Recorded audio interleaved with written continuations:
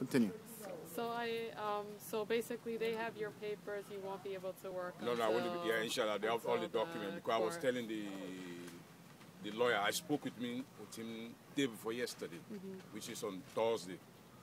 So I was telling him that how about my documents? I said, because since I'm going through hardship, I cannot work, right. I don't have no source of income, right. So I'm just like staying with a friend.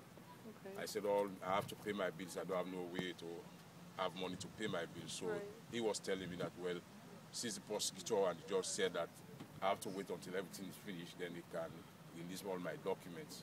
So I told him, he said he's going to make a follow-up. Inshallah, whether if they can release my document, because I'm going through hardship, I cannot work, there is no way for me to work. So that's what the lawyer told me. Okay. Inshallah. Is the Give Network, is it helping you, inshallah? Yeah, it's helping me a lot. It's helping me a lot. It's helping me. Alhamdulillah. Yes.